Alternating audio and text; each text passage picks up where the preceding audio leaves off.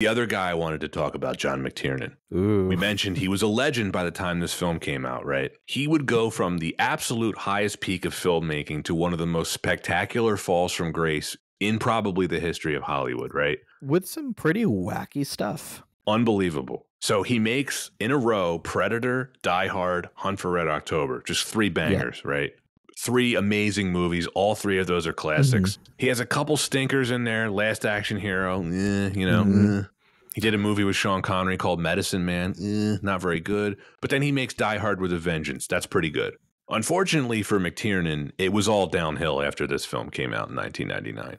He had a very uneven year, to say the least. The Thomas Crown Affair would be the last quality film that he ever made. Just 3 weeks later, another film that he mostly directed was released called The 13th Warrior. That's a pretty bad film.